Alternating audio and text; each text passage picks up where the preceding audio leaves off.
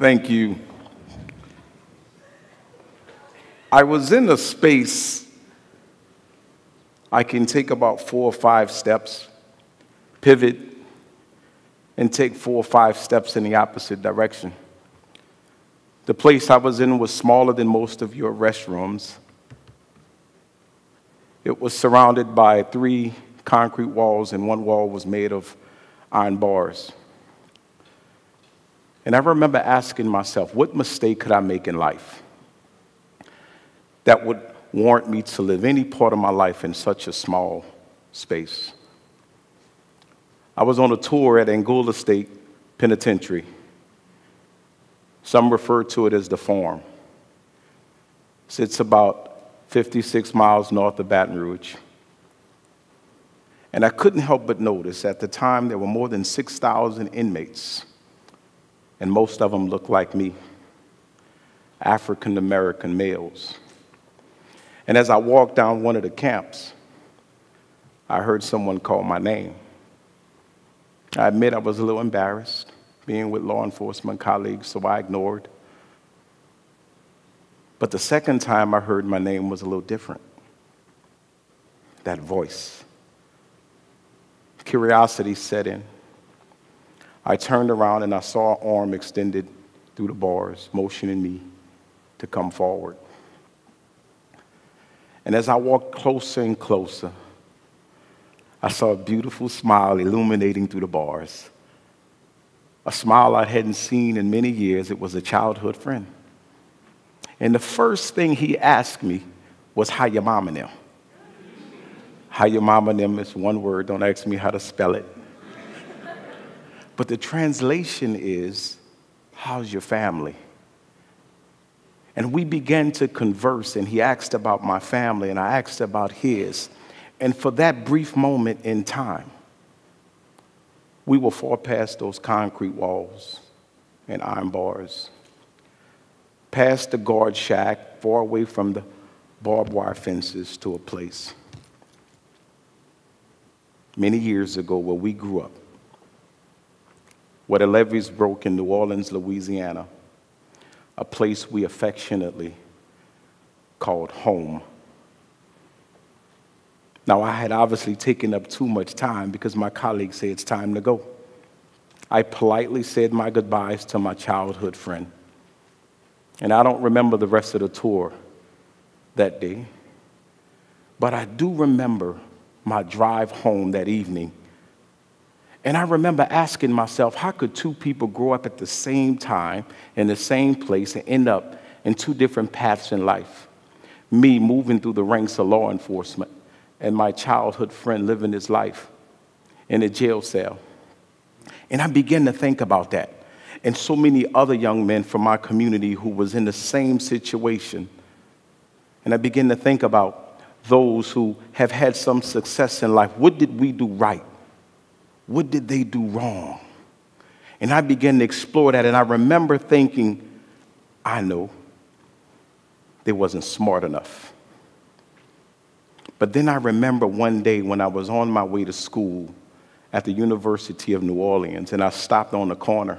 Back then we called it the set, and I encouraged a friend to come to school with me that day. The classroom was fairly large, so his presence went unnoticed. But on a drive back from school, he said, I could have gone to college.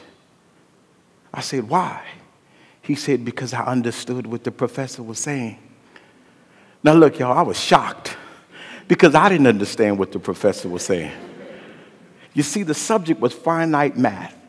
And my high school friend who dropped out of high school spent 1 day in class, understood probabilities, equations, and fractions, and I needed group study sessions and a personal tutor just to get by with a C in the course. So it obviously wasn't because I was smarter than him. I know what it was. It was the environment that we grew up in. See, we grew up in a disinvested neighborhood.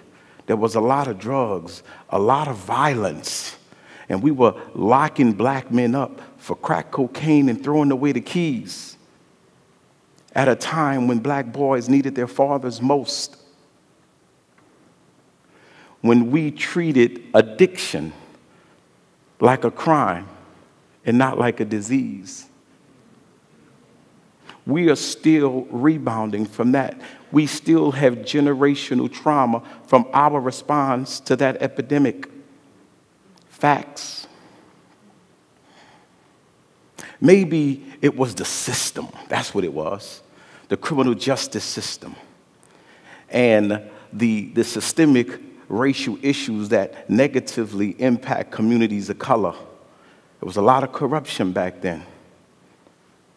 Or maybe, just maybe, it was personal accountability. They were old enough to know better. They knew right from wrong. Maybe it was their own fault.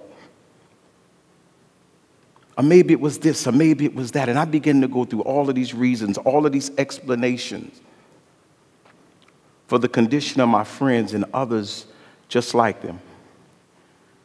And I narrowed it down to three significant things. Three significant things. The first, I learned from my mother, bless her heart. The second, I learned from a wise man that I met in the French Quarter in New Orleans, Louisiana, who would take pictures. The first was education. Let me hear you say education. We have too many young black men, young black boys who are dropping out of high school, who are dropping out of middle school. The young men that are entering our prison system are not receiving the proper education. I never knew dropping out of high school was an option. My mama didn't play that. Never knew that even existed. Too many. The second is the 3 C's. Let me hear you say the 3 C's. Control, choices, and consequences. My mother, my family, my uncles taught me to control my emotions. They taught me anger management. I learned that sometimes when you make emotional decisions, they have bad consequences. I learned through discipline from my behavior that there were consequences. Control, choices, and consequences. A fear of going to jail, consequences. A fear of disappointing my family and my mother, consequences. But more importantly, a fear of letting myself down. Self-awareness. We have young men that are involved in this culture of violence that don't understand the 3 C's. Young men, when I look at the victim and the suspect in many of these cases, they dress alike, they look alike, they walk alike, their hairstyles alike, they have the same swag. And they're killing a reflection of themselves because they don't love what they see, man, in the mirror. The third is the 3 F's. Let me hear you say the 3 F's. Faith and family first. I talked to the director of juvenile services, and when young folks come through the juvenile system, there's a form where we ask what religion they identify with. 90% of those forms are blank. There must be a fear of God. Our young people don't identify with any religion. We have to promote the 3 F's of faith and family first. Because I am telling you as your chief of police that we cannot arrest our way out of this problem. We are dealing with the symptoms. We must support and invest in the causes of crime. That's mental health care. That's poverty. That's substance abuse care. Education.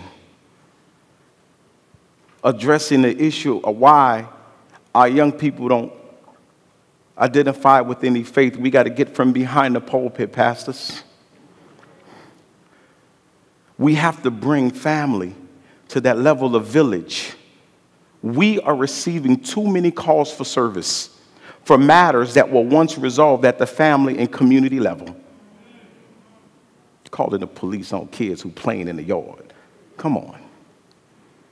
We can do better. And we must do better as a community. 30-plus years I've been in law enforcement. And I am telling you, this is not a police issue. Crime is a community issue. And I've worked for, I've led, and I've worked side by side with the finest men and women who wear this uniform.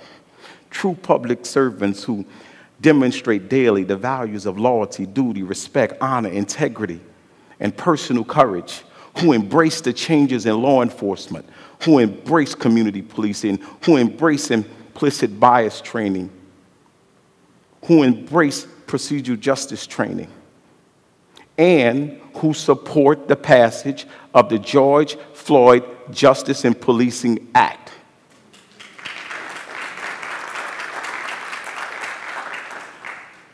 Our communities deserve improvements in policing in this ever-changing environment, period. And we can do that together as a community. But we can't give up on our young black boys. We can't. Oh, I remember that beautiful smile that was illuminating through the bars. And just as I was a little apprehensive to turn around back then, I feel those same emotions today as I see that beautiful smile in the audience from Angola Penitentiary. And I'm going to ask that young man to step up and join me on stage.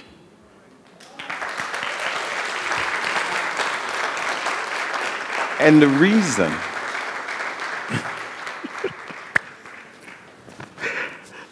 why this is important, because what he represents is, he may not have understood the 3 C's at the time he made that decision at 16 years old, but he believed in the 3 F's.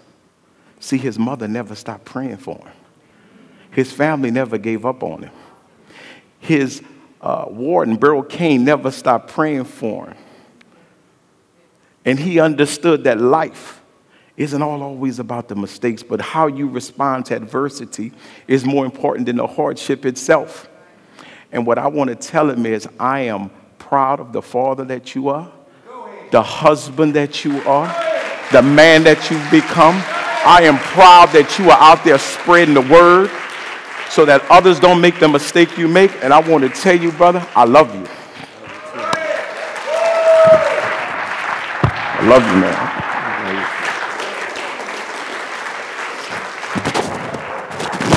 I'm sorry.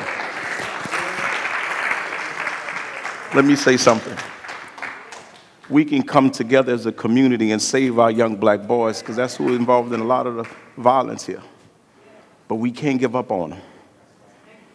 We have to set big, bodacious goals with them.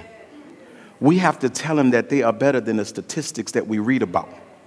We have to tell him that it's not a man to be on social media with Glocks talking about shooting your ops. Nah, that's not cool.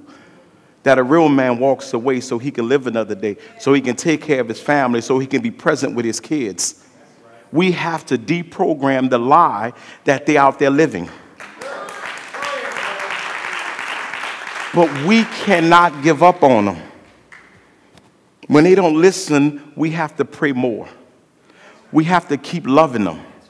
No, we're not going to take our streets back. We're going to love our streets back. And we're going to keep. And when they don't listen, we're going to keep coming. They're going to get tired of seeing us, and we're going to keep loving them. And we're going to keep loving them. And we're going to keep praying for them. And we're going to keep telling them that they are better than their situations. And we're going to keep on not giving up. Even when they don't listen, we're going to keep coming back till they're tired of seeing us. More love, more blessings, more life. And if you don't think it's possible, God did. Thank you.